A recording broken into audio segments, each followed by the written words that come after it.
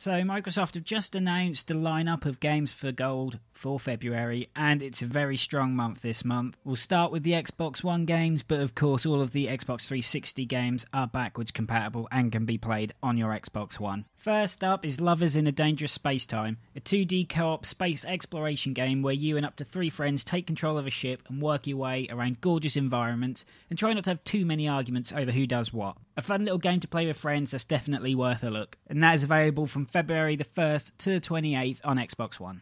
Next is the sublime racing sim Project Cars. It has realistic handling, dynamic weather, tons of incredibly detailed tracks, a thriving online community to race with, and loads of beautifully rendered cars.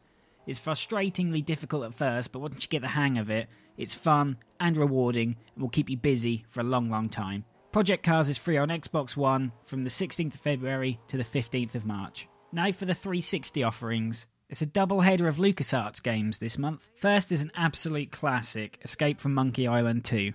One of the best point-and-click adventure games ever made.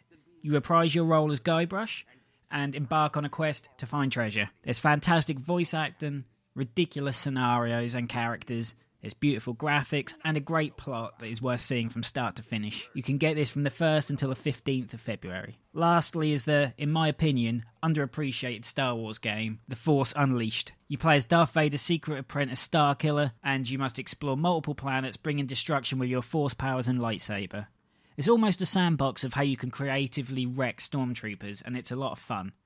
It's not very long, but it's definitely worth a play. The Force Unleashed is available on Xbox One and 360 from the 16th to the 28th of February. So there are the games for Gold for February. A strong month in my opinion, but what do you think?